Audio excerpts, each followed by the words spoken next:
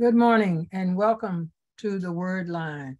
I am Elder Charmaine Earnest, and I thank the visionary of this house, Elder Barbara Trotter, for the vision of the Word Line.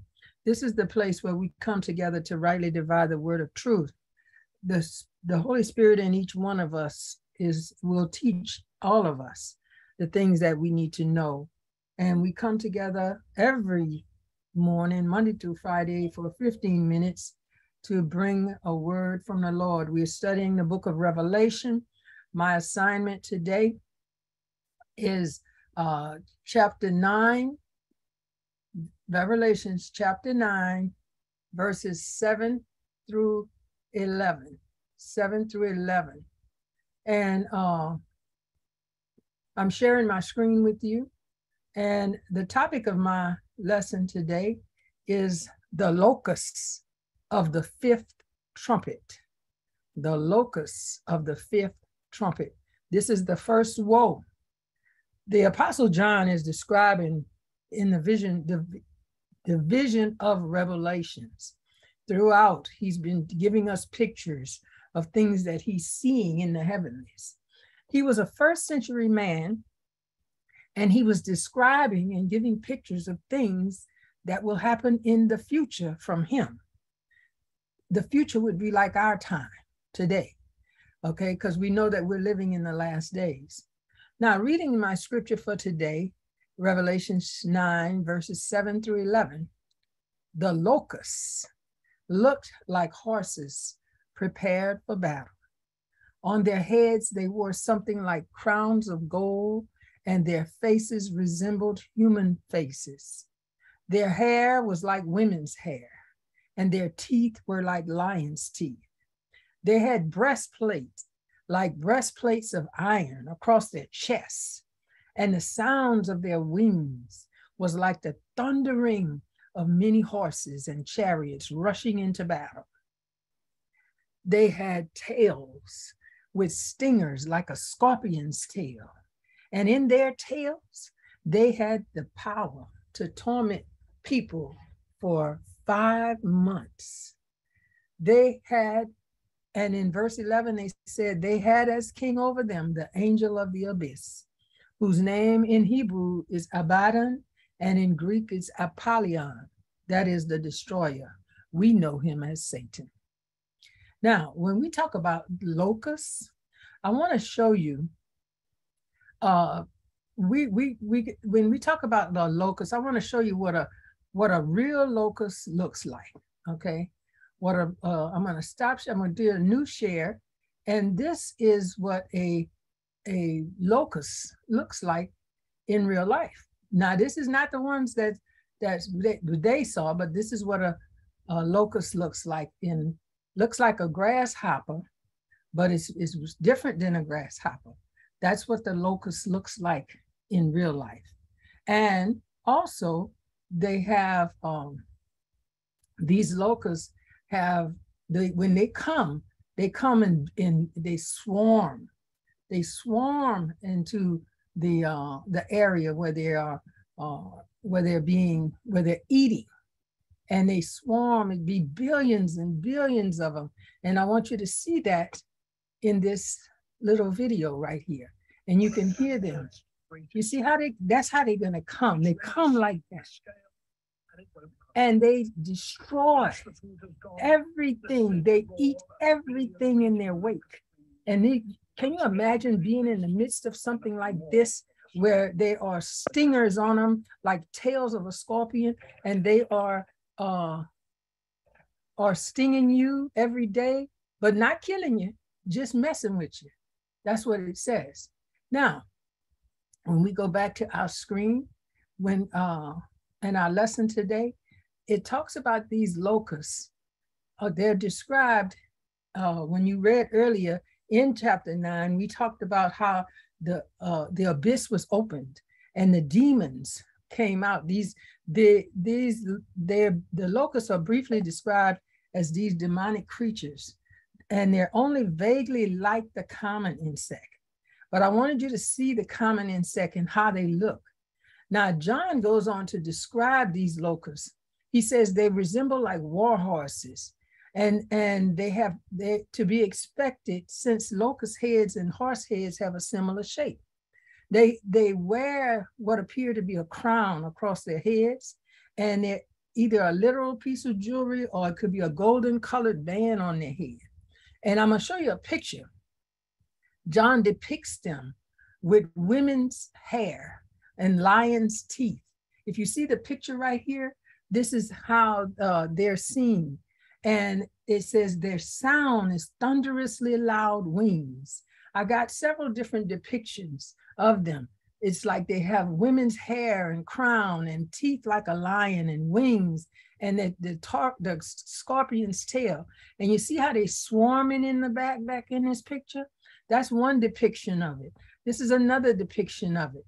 This is a depiction of the same thing, the same locusts and how they would come. But I have another picture of the locusts that is similar to this one. Let me get it for us. Okay. When we talk about our locusts and what's going on with them, we look at this picture right here. This is a side view of what that would look like.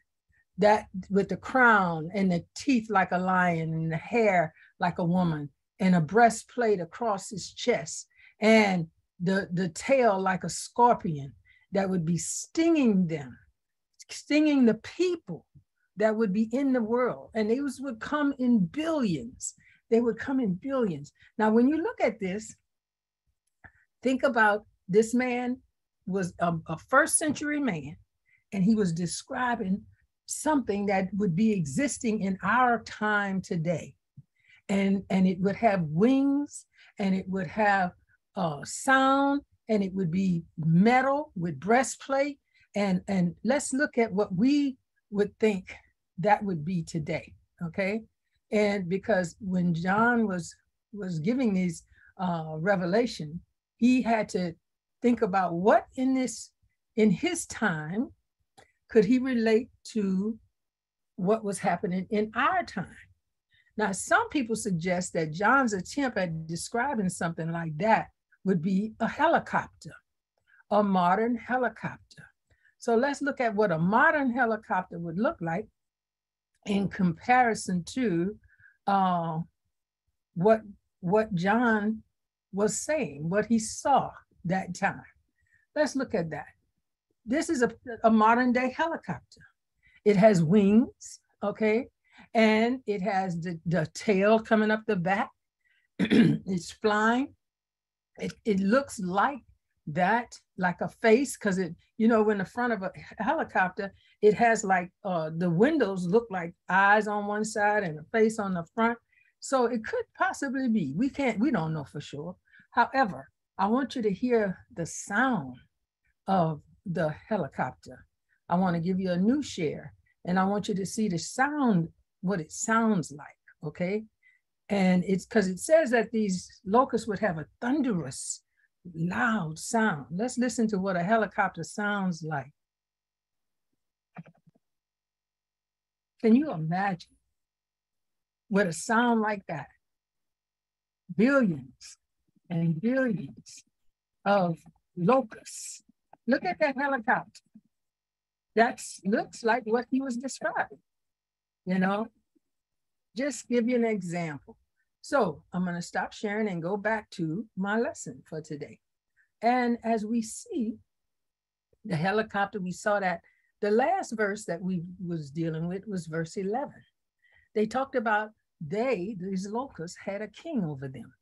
And the angel, they called him the angel of the abyss, whose name in Hebrew is Abaddon, and in Greek is Apollyon, and that is the destroyer. Now, the leader of these creatures, and it's specific and good that we understand the name in both Hebrew and Greek, because we know that is representing Satan.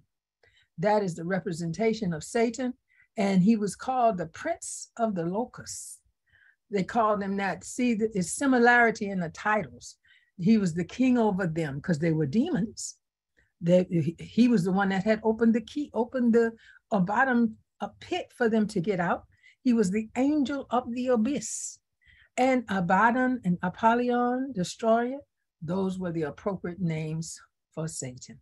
Let me say this to you, men and women of God. We do not want to be in the world when this is happening. We do not want to be a part of that. We do not want to have missed the rapture when the believers in Jesus Christ are taken away, because we will not be there when that happens. If you want to be out, if you don't want to be there, you need to get yourself right with the Lord today, okay? You need to make sure that you're not there when these locusts that look like men with crowns, and they have a scorpion tail, and they are going to be stinging people. I mean, millions and billions of them stinging people, not to kill them, just to torment them for 5 months without end. You don't want to be there. And if you don't want to be there, then I'm going to tell you how you can not be there. You need to accept Jesus as your Lord and Savior. The scripture tells us what we must do to be saved. It's written in the Bible in Romans chapter 10, verses 9 and 10. It says that if you believe in your heart and confess with your mouth 2 things, that Jesus is Lord and that Jehovah raised Jesus from the dead, you shall be saved. That means you won't be in that, when that first woe comes, when that 5th trumpet sounds, you will not be there, okay? So if you want to do that, if you want to accept Jesus as your Lord, you can repeat these life-changing words after me. I believe in my heart and confess with my mouth that Jesus is Lord. Repeat that after me. I believe in my heart and confess with my mouth that Jesus is Lord and that Jehovah raised Jesus from the dead. I now receive my salvation and my righteousness. I now receive the forgiveness of my sins and eternal life. I now receive my divine mental and physical health. And I also receive my financial prosperity. Thank you, Lord, for saving me. In Jesus' name I pray. Amen. And if you said those words for the very first time, you just got saved. You just became a child of God. You are a joint heir with Christ. You have a parent-child relationship with Jehovah. He's our Father. And you have been adopted into his family. And you will not be there when that woe comes and those locusts are stinging the people that's going to be there. Woe to them, because there's going to be some suffering going on.